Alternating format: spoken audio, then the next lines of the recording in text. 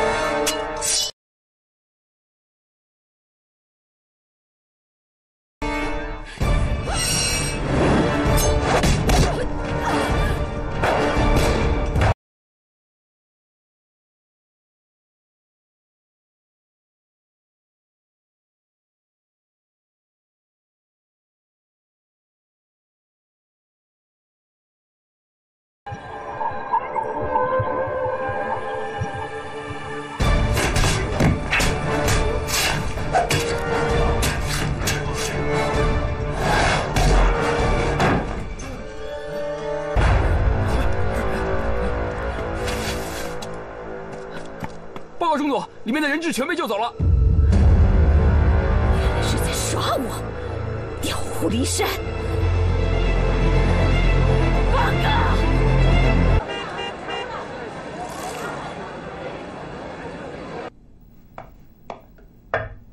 进来。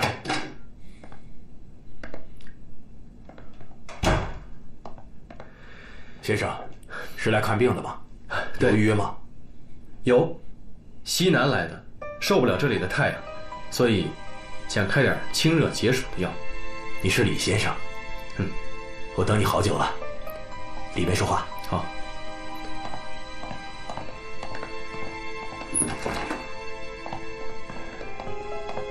就是他。对。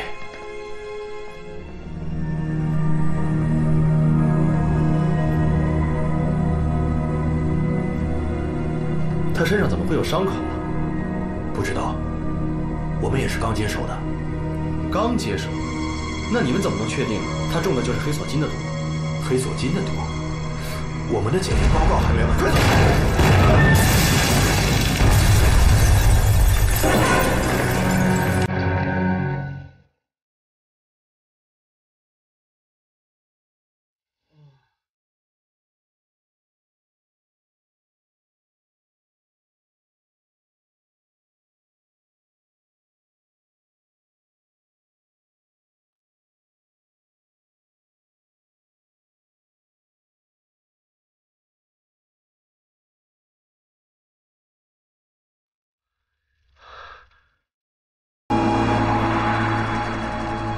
西西小姐真是聪明过人呐！一切都是为了圣战嘛。你说的，为了帝国。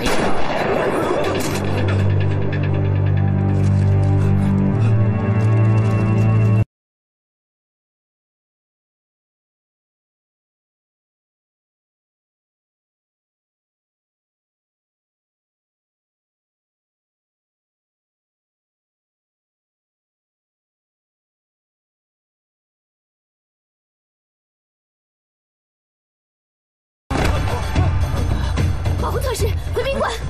快！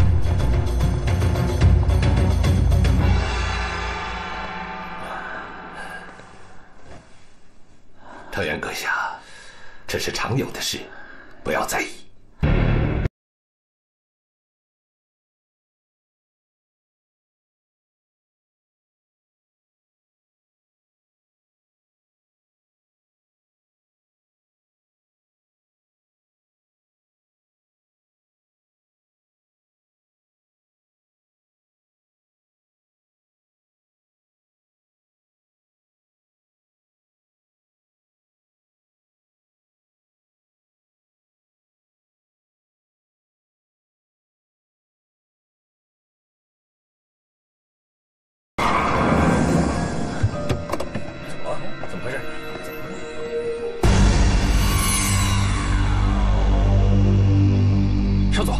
出事了！怎么回事？报告少佐，司机没注意，车轮被石头卡住了。少废话，赶快修去。嘿。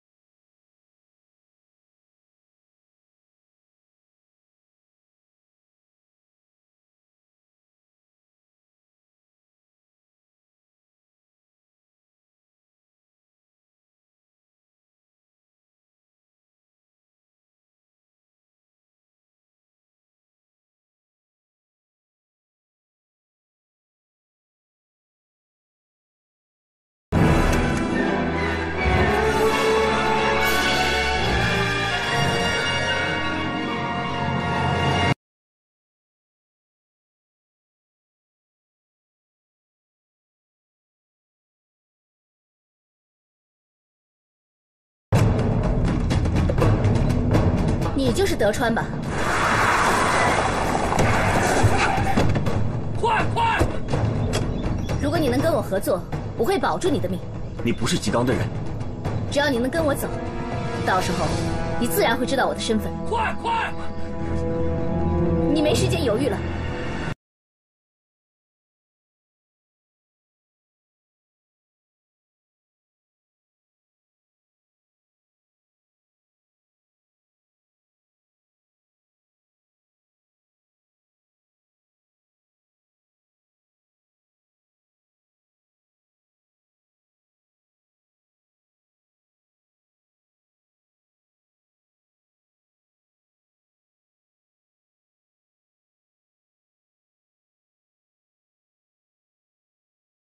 你这个荡妇，不但辜负了我对你的信任，为了一个男人，差点毁掉了整个计划，居然还想杀死岩井少佐。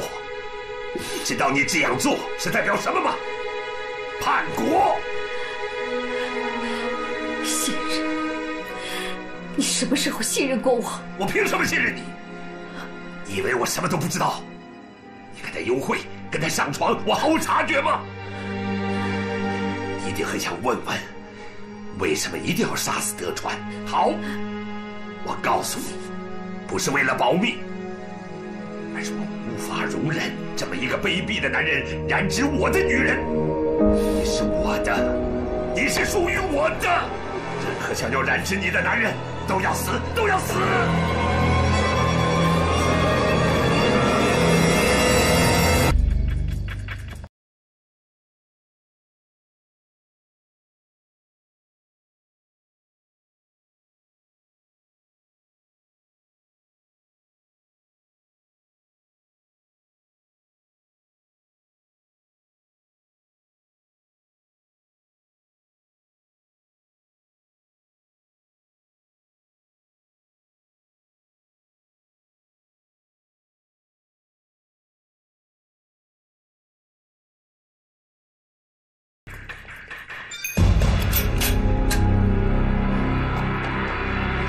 对不起了，为了上海 CPA， 只能借2位一用。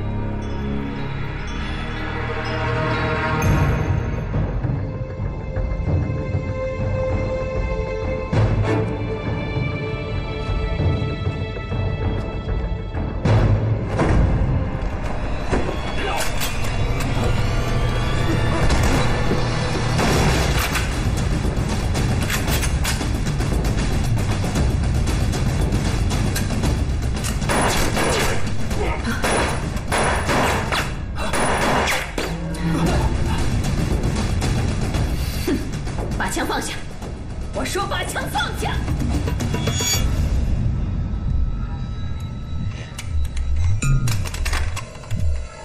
这不是王朝歌舞厅的舞池皇后露露小姐？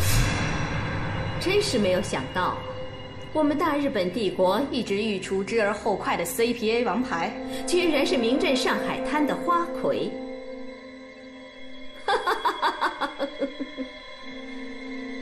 你们全都得死！倒退，不许动！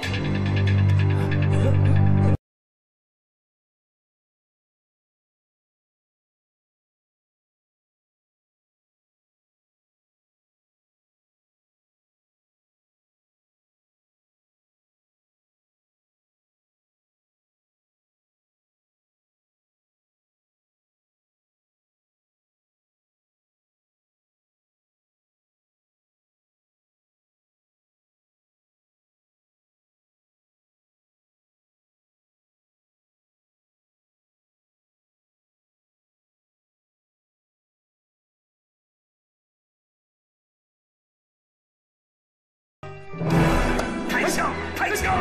这是命令，为你闭嘴！快开枪！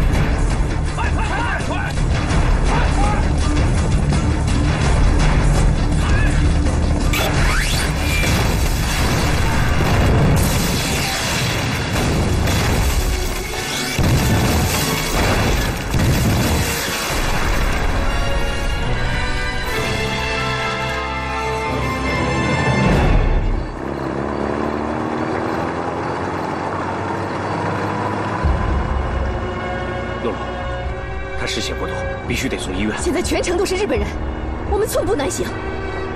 那怎么办？这样下去他会死的。先到安全的地方，我给他输血。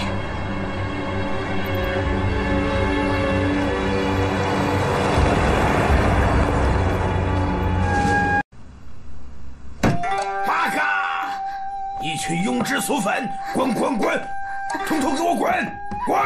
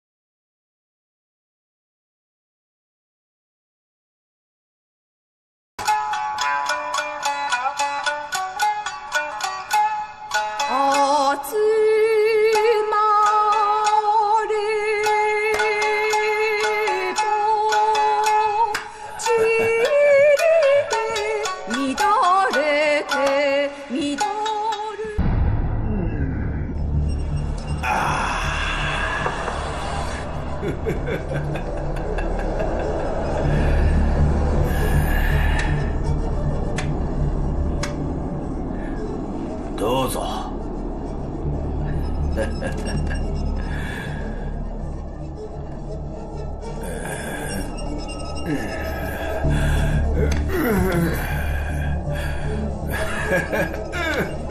才子，我为什么老抓不到你呢？因为大人您喝多了。我没醉，我可是人称酒豪的海量，千杯不醉。耳听为虚，眼见为实，我可不信传闻。那我就让你今天见识见识我的酒量啊！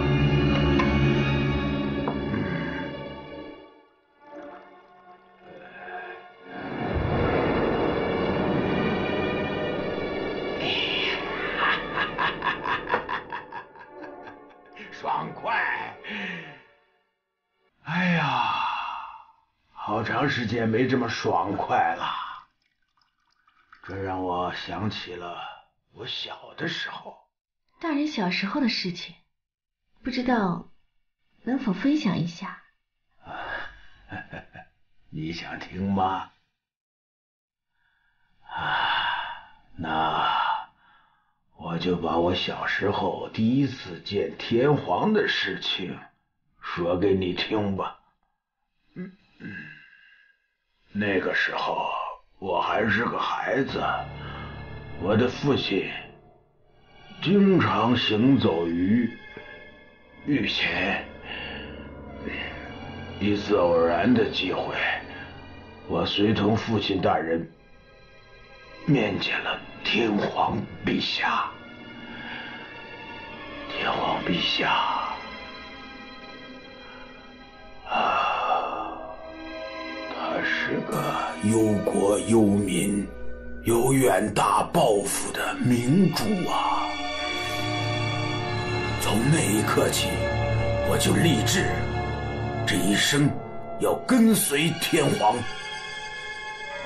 实现振兴大日本帝国的伟愿。大人真令人倾慕啊！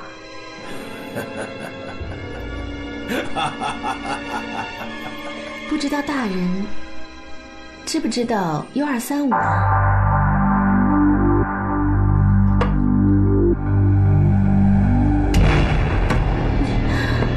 大人，您弄疼我了。你到底是什么人？告诉我，你怎么知道 U235？是听一个客人说的。我当时很好奇，有什么问题吗？你知道 U235是干什么的吗？可能是最新款的欧洲香水吧。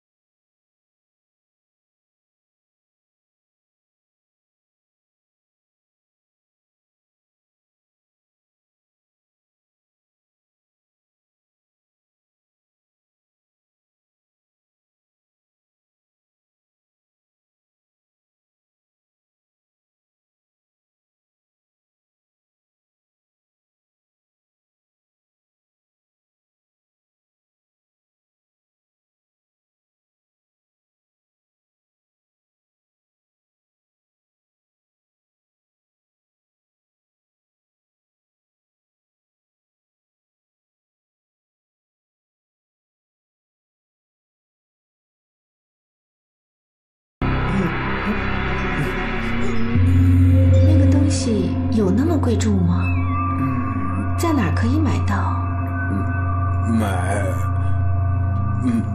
买不到，咱是帝国的，只有那么一点儿。那松本大人知道他在哪儿？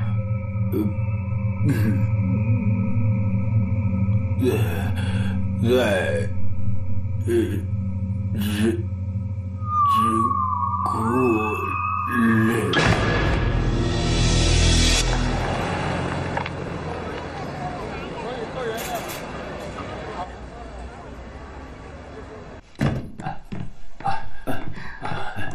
李队长，没事吧？我来。来，给我吧。西西姐，最近城里风声很紧，日本方面正在对 CPA 进行大规模围捕。如果没有特殊情况，大家尽量不要离开安全屋。目前这儿还安全，照顾好柯米。那我先走了。是。去吧。嘿。站住！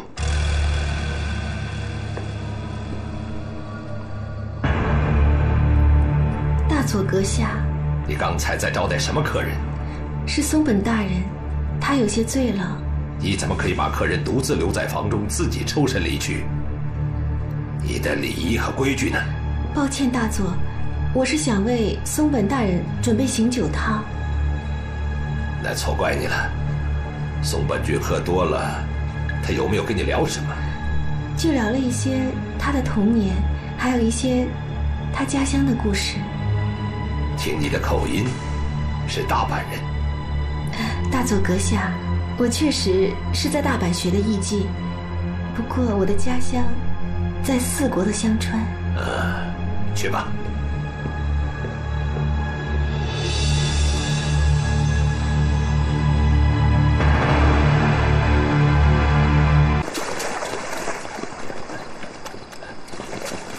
立定，向左转。诸君，这次的任务关系到帝国玉碎计划的成败，所以我们必须不惜一切代价，保护即将运抵的组装机床，将它们完好无损地交给监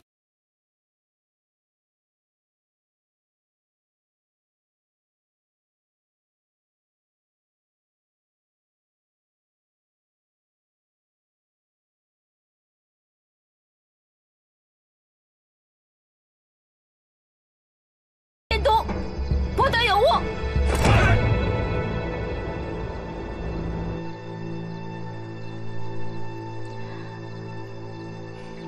剑生，有。如果让你消灭一支全副武装的日本小分队，大概需要多长时间？准备充分，敌明我暗，对方人数在10人以内，30秒。不能用枪，响动要小，不能惊动周围的人呐。那做不到，我一个人最多可以解决3个，多1个都不行。3个已经很不错了。别拘束，坐。我们边吃边聊。我想听听你的想法。我也没什么想法。我刚才算了一下，刚才的时间里，日本巡逻队一共经过这里3次，而且是2波不同的日本兵。这说明附近至少有2支巡逻队绕着银行巡逻。观察得很仔细。继续。也许是为了掩人耳目，不让我们因为巡逻队的路线范围察觉到银行的重要性，所以这2支巡逻队除了银行外，还包括了2家日本商社。也就是说，正是因为日本人掩人耳目的行为，让2支巡逻队之间存在一个大约12分钟的空档。我想，您的计划一定是要利用这12分钟。分析得很正确。可是，我们没有银行的内应，不知道里面的守备情况和银行的结构，潜入或者是强袭都不会成功。如果是我一个人的话，我会利用这12分钟的空隙潜入银行，但是现在多了一个你，就不能那么冒险。所以我的目标是巡逻队。巡逻队？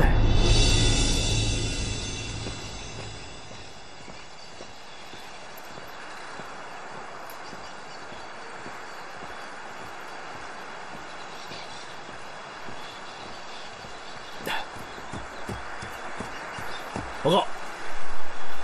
什么事？议员中佐，凌晨时分，我们在附近巡逻的时候，抓到一个山民。这里怎么会有山民？男的女的？身上有没有带什么东西？是一个年轻女子，身上我们都已经搜过了，什么东西也没有，就挑了2桶水。女的？哼，走，带我看看去。不过这……怎么，人死了？这倒没有，不过这个女子似乎是个哑巴，根本问不出什么东西。哑巴？那我得要亲自验证一下。走。嘿。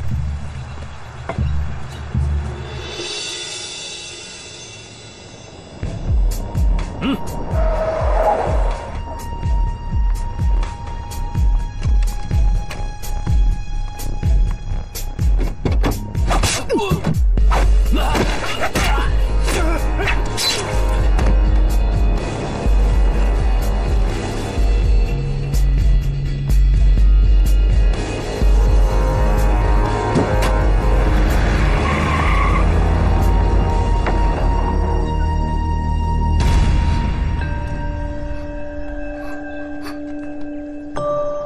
他挑的东西呢？中佐阁下，东西在这里。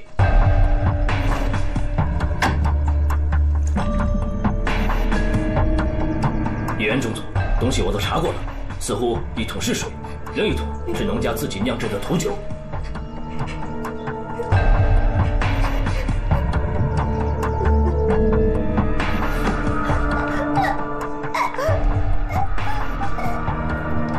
还真是个哑巴。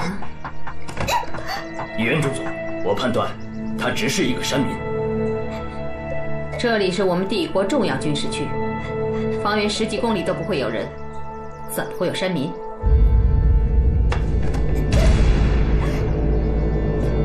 你见过这么细皮嫩肉的山民吗？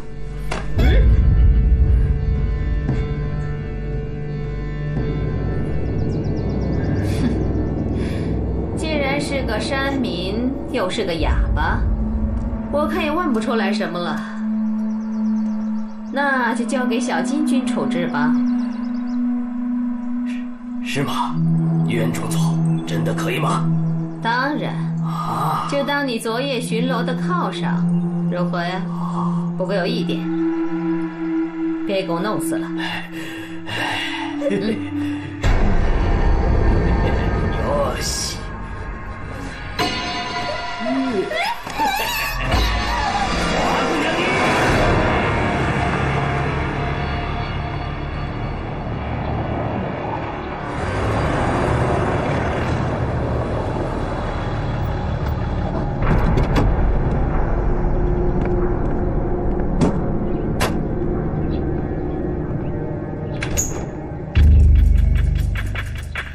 今天似乎晚了2分钟啊！昨天晚上多喝了2杯，来晚了2分钟，见谅。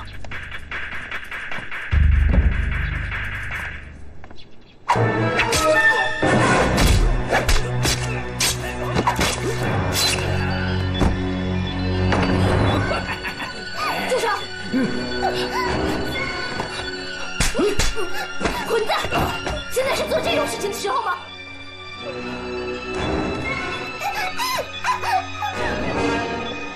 严谨少佐，哼，你似乎很关心这个女人呢。难道你们认识？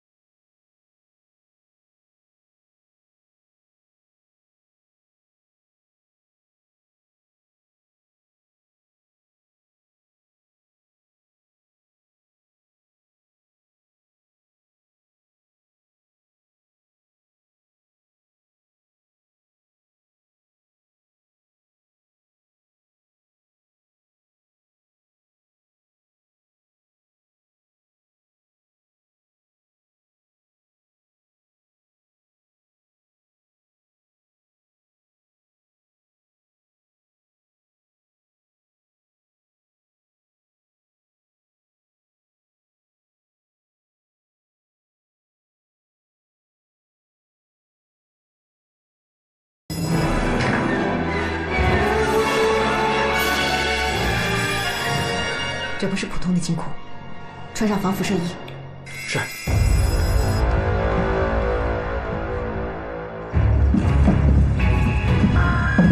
西西姐，这是 TATP 液体炸弹，不需要任何引信，即便只是摩擦或者是剧烈摇晃，也会引发爆炸。很好，我要的就是这个。轻微辐射，站长，高浓油的辐射量不应该这么低啊！日本人一定做了防护。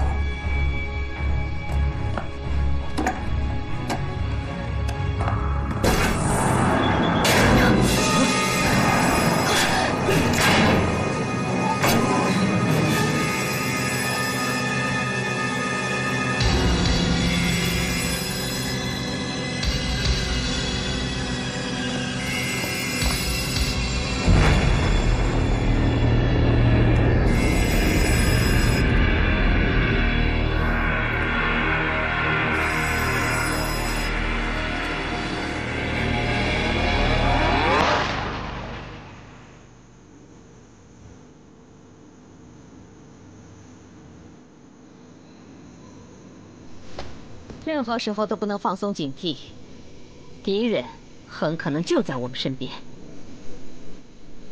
中佐阁下，我们这样做不太好吧？我没有收到软禁岩井少佐的命令。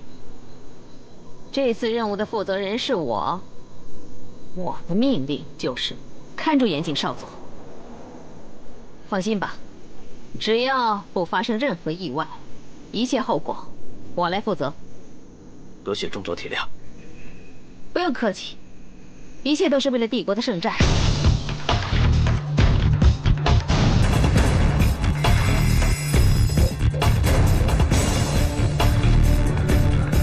经理，你先走。不行，赶快拆除！来不及了，我让你拆除，执行命令。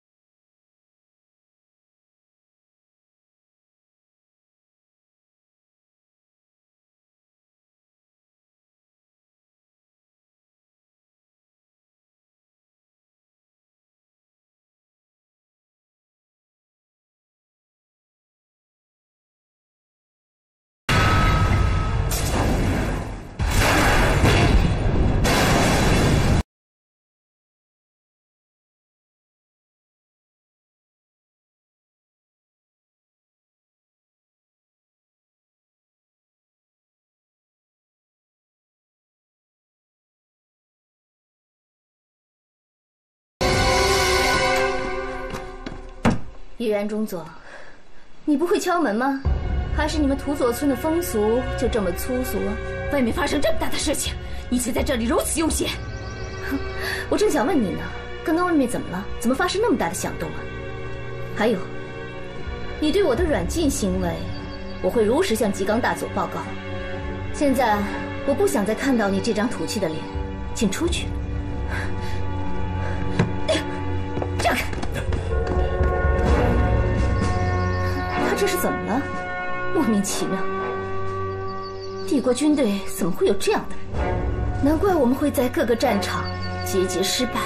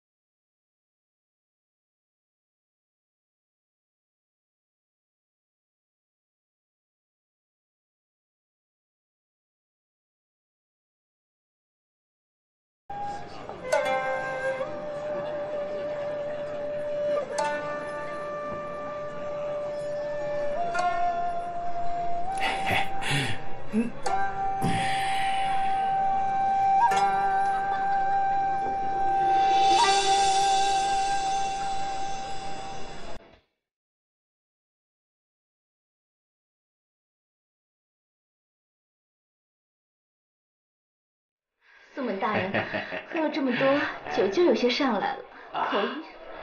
哎呀，严静小姐，你不舒服啊？要不要休息一下？没事，我想去一下盥洗室，马上就回来，好吗？好，我在这里等你啊。好，你稍等。我在这里等你。你快去快回啊！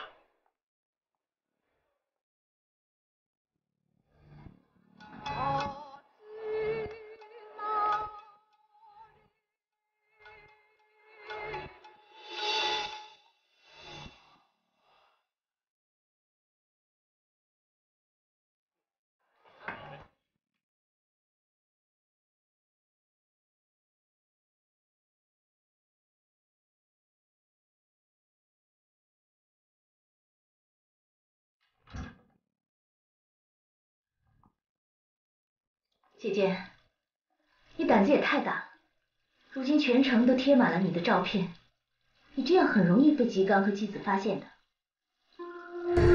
所以，我等他们走了才进来。你可别忘了，松本可见过你本人。今天晚上，他可是主角，想在众目睽睽之下把他绑走，很困难的。我今天的目标不是他。那是小泉孝太郎。这个小泉孝太郎是电气学专家，跟松本一起去过德国。我想，他应该知道整件事情的核心。而且他不是军人，意志和信念都比不了松本。从他那里更容易撬出我们想要的情报。哎，那正好，我来搞定松本，你去搞定小泉孝太郎。我可知道那小泉呐是个大色狼，你小心点。你还是小心松本吧。走吧，走。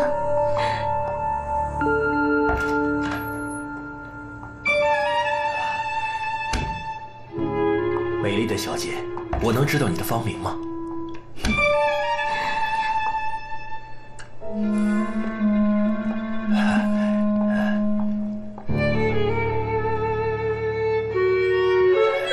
这位先生，你很喜欢在盥洗室的门口搭讪啊？开个玩笑，惠美，北川惠美。惠美小姐，幸会幸会，在下是东京早稻田大学电气学教授小泉孝太郎。原来是小泉教授，幸会。惠美小姐是哪里人？听口音好像是四国附近。我是香川县人。香川县，看来传说说的没有错，帝国的美女都出自香川。难道小泉教授想一直在盥洗室门口搭讪吗？不好意思，那我们到吧台去喝一杯吧。我不太喜欢这里嘈杂的环境。我也不喜欢，跟这些人在一起，实在是有失身份。那这样吧，我们找一个安静的地方好好聊聊。安静的地方？只有我和惠美小姐吗？那我们还在等着。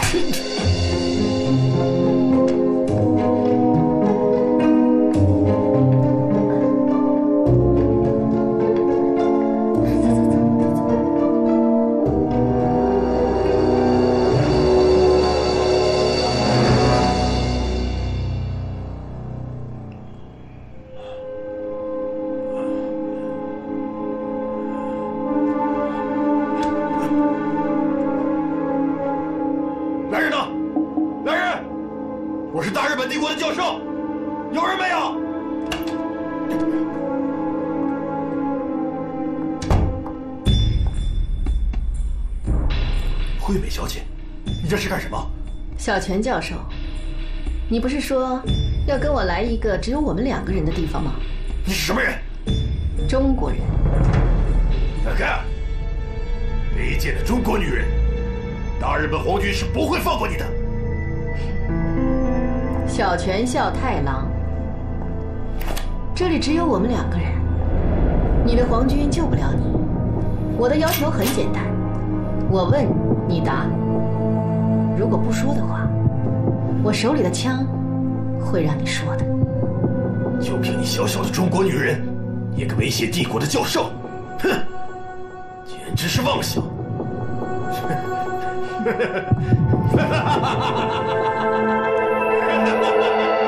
简直是妄想！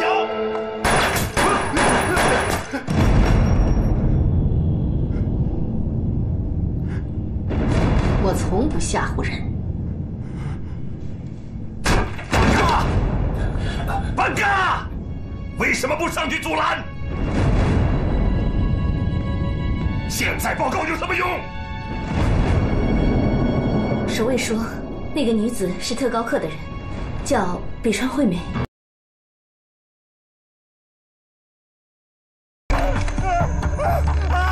把我杀了！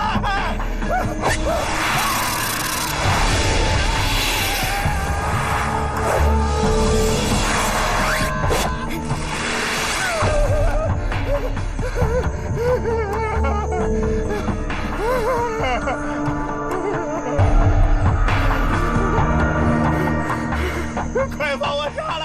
我什么都说，我说实话。走，把他拉上来。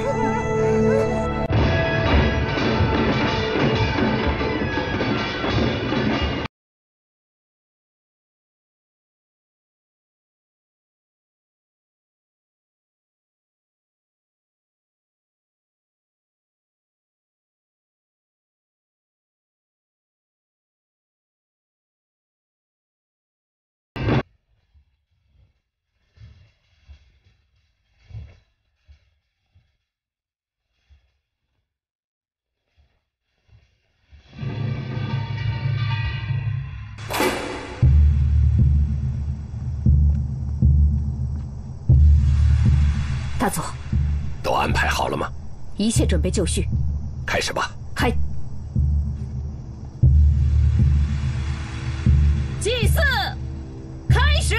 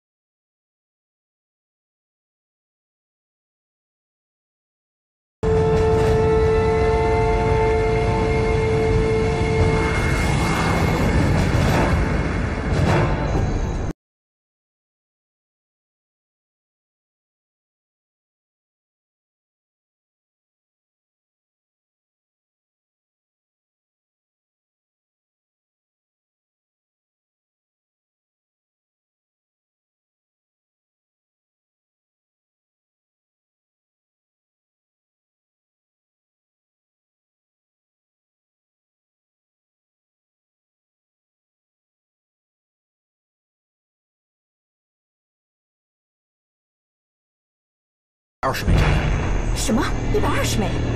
以吉刚的谨慎，他绝不可能把这些炸弹放在工厂。松本视察和继承庆典只是显示，那120枚炸弹早已运进了上海市区，分别设置在120处重要设施上。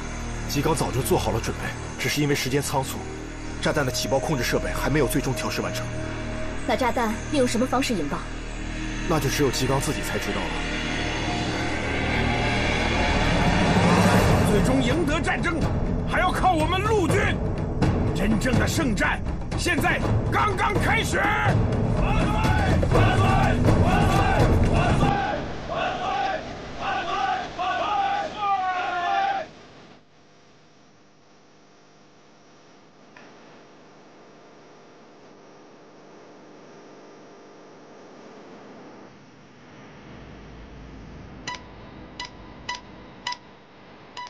我一定会活着回来的。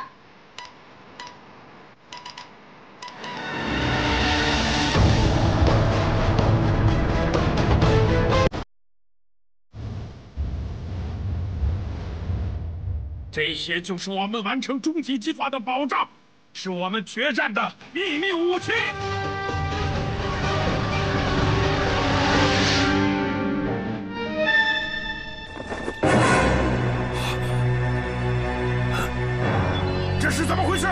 怎么变成这种东西了？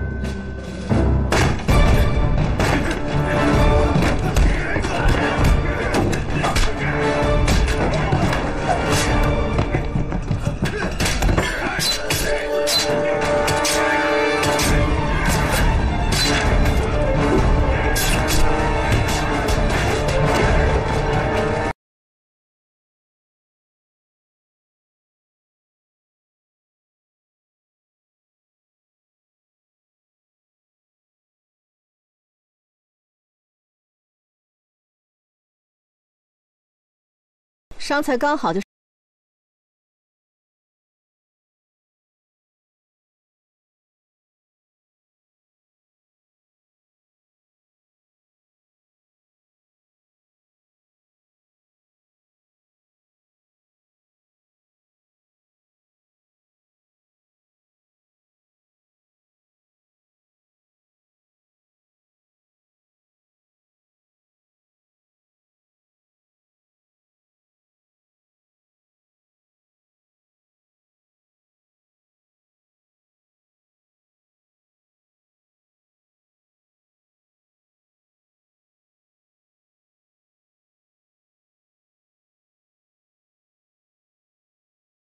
一个地方，只要有一枚爆炸，那么后果无法想象。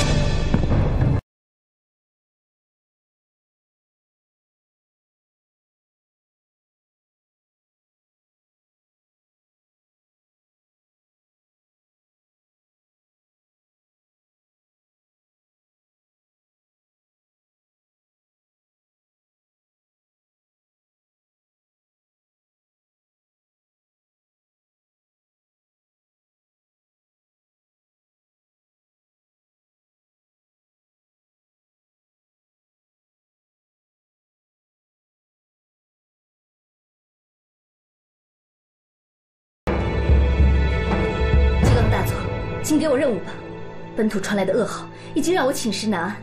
听说东京已经遭到美国人的毁灭性轰炸，我不能再这么继续待命下去了。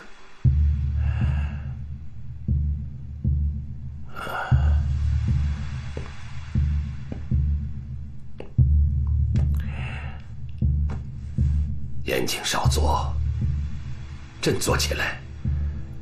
最后的时刻随时可能到来，我们都要做好准备，为了帝国与圣战玉碎。大佐，为了帝国玉碎。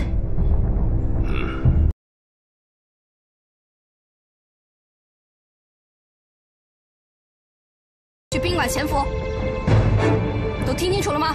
是。出发。向左向右转，跑步走。你是不是疯了？为什么将炸弹的位置暴露给 CPA 知道？你不分事情的轻重，为了你那所谓的荣誉与尊严，就要牺牲整个玉碎计划吗？吉冈大佐，我很清楚我自己在做什么，请相信我，我所做的一切都是为了玉碎计划的最终成功。至于其他的，我都不在乎，包括我的生命。原来是姬子下的挑战书。看来，我们之前被摧毁的据点中，所有幸存下来的人，全成了他的人质。不知道这真的是一个挑战，还是又一个圈套？不管是挑战还是圈套，我们都得去。总不能看着这些人质死在他手上。也许，我们可以利用这个机会，找到辐射炸弹的线索。影片中的地点好像是在图书馆。对，从影片中看，的确是在图书馆，但是不能排除这是姬子释放的烟雾弹。也许我们赶去之后，根本见不到姬子跟人质，迎接我们的只有炸弹。不管怎么样，今天晚上先由我们两个去排查一下。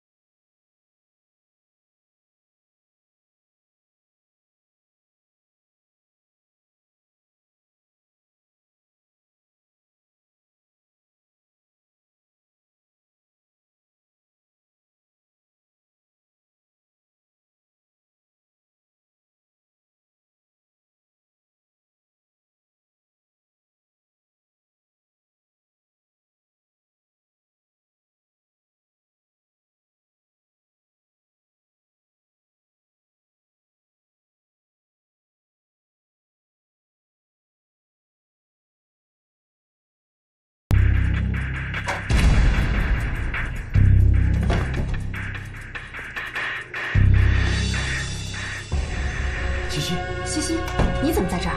你们怎么也来了？我们是来调查机子和炸弹的。我也是。不过我觉得地下室肯定有埋伏。那这样吧，你留在上面机动，我们先下去探探情况。拿上这个，你们都要小心。走。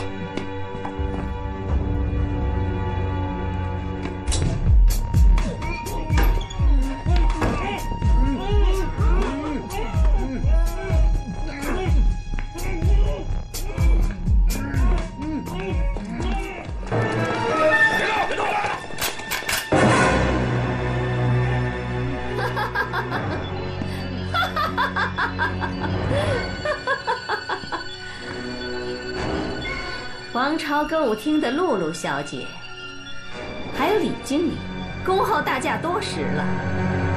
露露小姐，我今天约战你，只是我们两个人的决斗。你不配用这个词，我怕你输了又找帮手来。这次我用人格担保。你的人格一文不值。露露小姐，言语口舌之争没有任何意义。现在主动权在我手上，所以规矩自然由我来定。那你说吧。很简单，1对1，我的人不会插手。如果我赢了，你们全都得死。如果你输了呢？如果我输了，你可以带你的人走。这些照片片上记录着所有炸弹的具体安放位置。如何在这上面找到安放的位置，就靠你们自己了。好，那我们开始吧。我的人不会插手，我希望李经理也不要轻举妄动。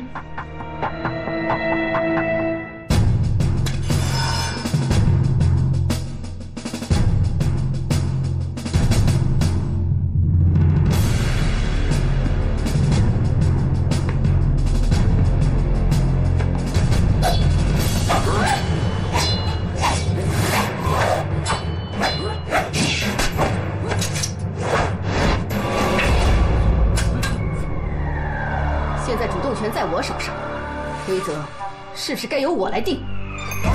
走，走！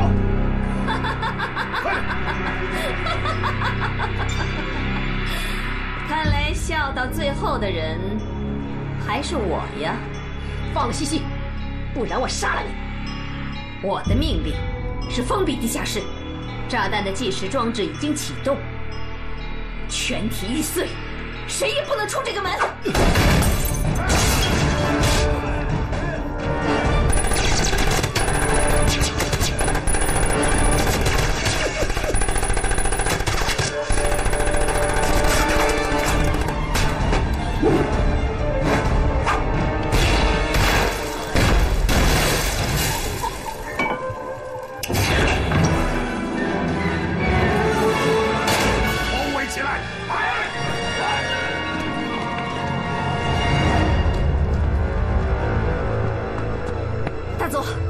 ！CPA 的王牌呢？已经被我都锁死在里面了。还有岩井小姐，她果然是内奸。要不是设计这个圈套来试探他，我还蒙在鼓里。之前是我错怪你了，马上实施下一步计划。嗨，不管他们能不能拆除我们留下的炸弹，最后的胜利者都会是我们。